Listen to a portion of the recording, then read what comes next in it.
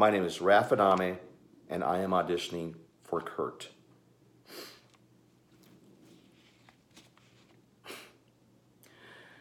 You know, you should have at least come through the back lot. At least it's private property. We need you lying low. You were supposed to wait for my call.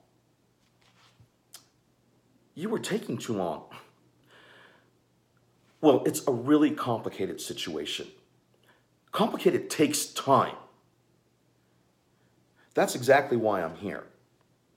This is something that should be handled in person.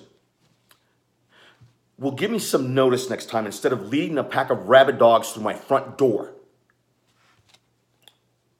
You would have just told me not to come.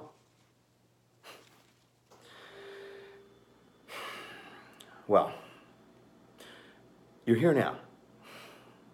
Whatever. First things first. How are Sarah and Connor? Look, Sean, I know you're anxious, and knowing you, you're probably ready to rain down hellfire on whoever was stupid enough to pull a stunt like this. But the pleasantries won't kill you. It'll probably even help you calm down, which you clearly need, seeing as you're basically radiating stress. And I can't have that here. This is my palace, my garden, my zone of zen. I feel the level of stress I'm radiating is warranted given the situation. Come on. They're fine. Sarah's still pissed you didn't come to her party. I told her I was out of the country.